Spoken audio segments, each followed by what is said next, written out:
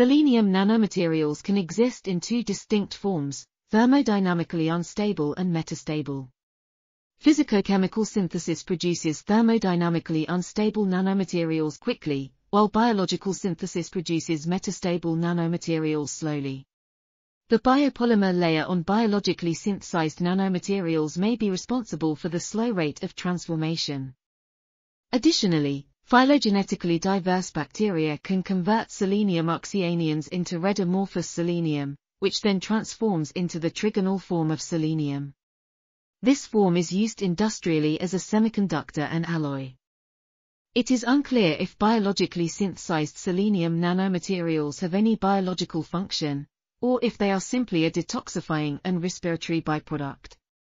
Understanding the transformation of these nanomaterials could help recover them from secondary sources and use them in a sustainable manner.